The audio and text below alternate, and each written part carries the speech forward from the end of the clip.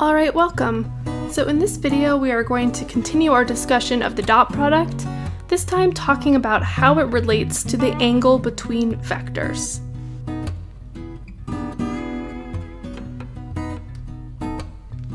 So if we have theta to represent the angle between the vectors a and b, so these are our two vectors we're going to take the dot product of, then their dot product, a dot b, is equal to the magnitude of a times the magnitude of b times cosine of theta, where theta is the angle between them.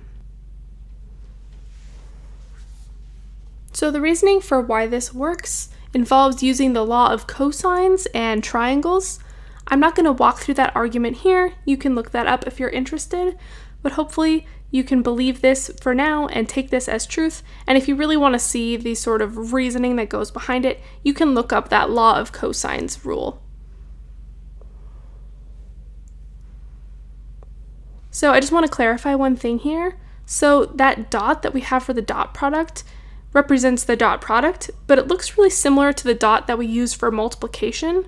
So just be careful that you kind of keep track of when we're using vectors or when we're using scalars and multiplying them as quantities. So on the left-hand side, we're using the dot product of two vectors, that's our operation.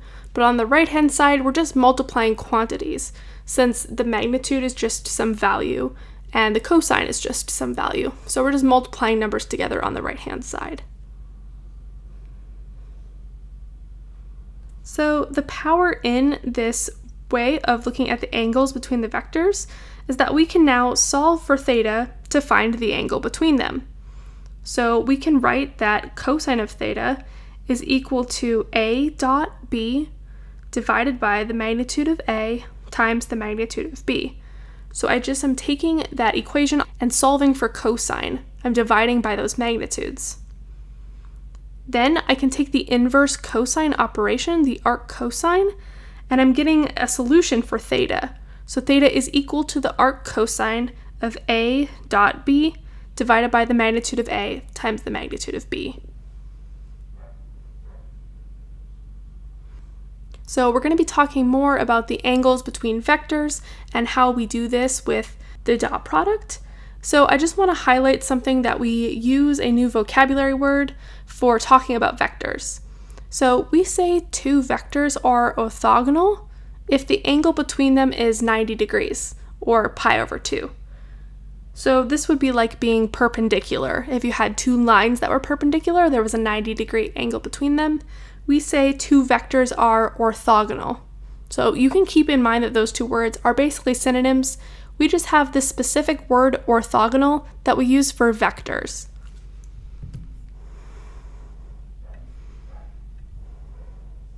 Okay, so let's try an example so you can see how we can find the angle between vectors using the dot product. So let's find the angle between the vector 2, 5 and the vector negative 1, 1.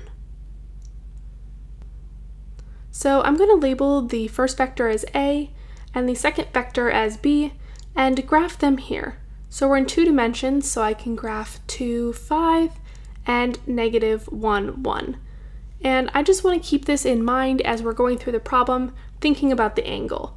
So the angle sort of looks like it's close to 90 degrees, but we're going to see in a moment that the angle is actually a little smaller, and this is a good reason why it's nice to have a formal computation for finding the angle between them, rather than just trying to guess by the picture that you draw.